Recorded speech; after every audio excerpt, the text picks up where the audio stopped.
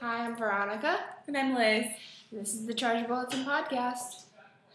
Let's see, what do we got for you guys today? We've got a few things on campus, mostly having to do with residential life.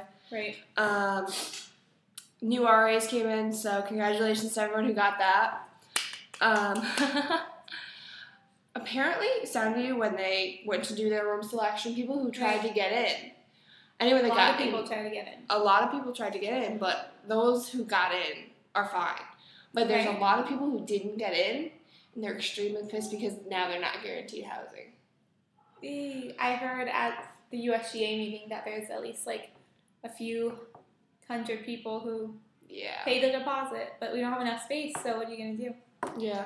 So they got to do off-campus housing, or like not like apartments and such, but like they're gonna have to buy their own apartment or something like that. So they were thinking. There's talk. There's nothing solid yet, but they want to do a Soundview demonstration, is what they're calling it. What would that entail? In the end of April, I think it's gonna sort of be like almost not like a riot, but like almost like a protest. A riot, not a riot, but like a protest. All right, a protest. So. Kind of a little worried about Soundview? that. I mean, it's really nice. Well, not for Soundview, but for like housing, but they're calling it the Soundview demonstration because of what happened with the housing for Soundview. Right. The sad thing is that like there's just not enough housing. Like, I feel bad for like Res Life and all those people who have to deal with all the angry people. Mm-hmm. No matter what you're gonna do, there's always gonna be like a handful of people who are gonna be disappointed no matter what. Right. Like, did you get into Winchester? I did get into Winchester. Winchester 214. I'm excited. A bunch of people I know are living in Winchester next year, so it's going to be interesting. Okay, cool. It's going to be interesting. Spring break's also coming up. Yeah. Tomorrow. Who's excited? I'm excited. I'm excited. You're going to Ireland. I'm going to Ireland. So lovely. Okay. Yeah, I'm going to Ireland. Also on campus, pretty big news. Someone who graduated last year had tuberculosis while they were a student at UMH. So we all got emails. And the email said, like, look forward to another email if you had, like, express contact with this person because you might also have tuberculosis. That's insane. It's really scary. So, I mean, I got the first email, and then I was kind of feeling a little bit sick, like I had a little cough. And for, like, until now, like, I'm still on edge because I haven't gotten the second email. So now everyone's going to just overflow into health services. Well, health services set up specific times so you could get TB testing, but have you, like, you've gotten the TB test. It's the worst one. It's when they put the bubble. Oh, yeah. I did not like that. No. So I didn't get tested, but it's actually, like, a little bit hard to get it. Like, someone has to be expressly like, coughing on you for, like, an extended period of time. Oh, like, you could only get in contact if we were like this all the time.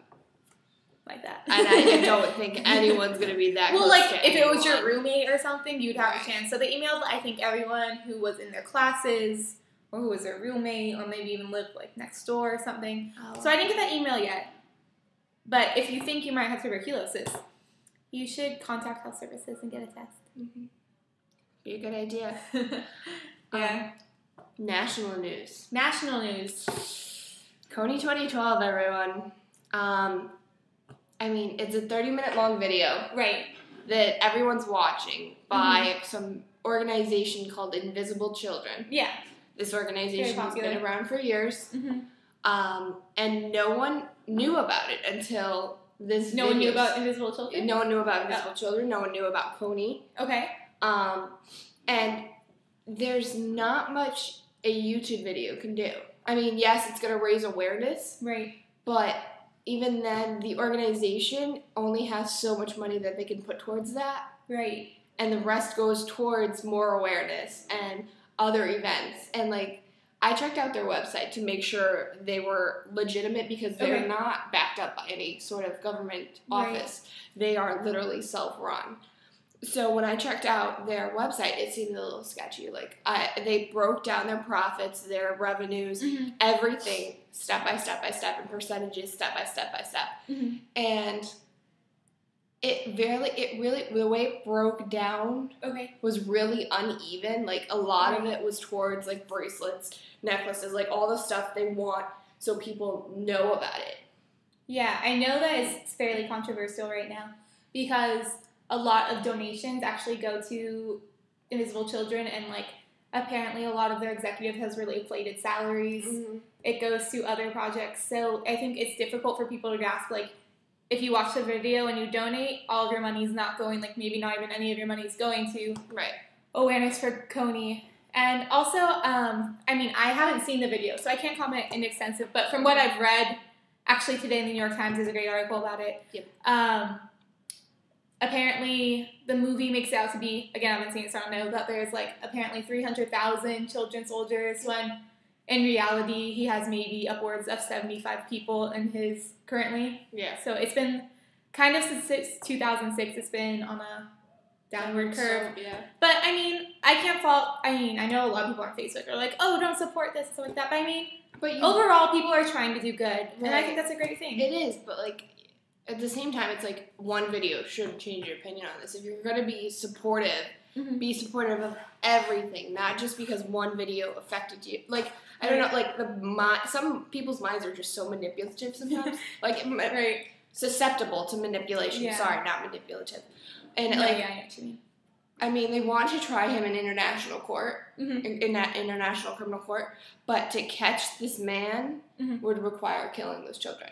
Right. Because they are his army. Yeah. So, I mean, either way, there's going to be controversy about the issue. Absolutely. Especially today, like, if you notice, like, people aren't as active as we were in, like, the 60s or something. It's like, I heard a term, armchair activism, which I think, like, expresses this exactly. Like, I'm going to like someone's status, and then they'll be changed. Yeah. But, I mean, there's a good message behind it. If it gets people involved in the world and, like, interested in, you know, internationalism and everything like that, then I'm all for it. So, props to people who want to make a difference. Yeah. Just get to both sides of the story. Always. Look into where your money's going to. Get your tax write-off. Get your tax write-off. Be responsible. That's it. Yeah. Just if you're going to do something, do it correctly. Absolutely. Because if you do it wrong, that just causes more problems that you don't want to deal with later. Right. So. Well, have a great spring break, everyone. We'll catch you in 2 weeks. Yeah. Wow. Try not to miss us too much. Bye.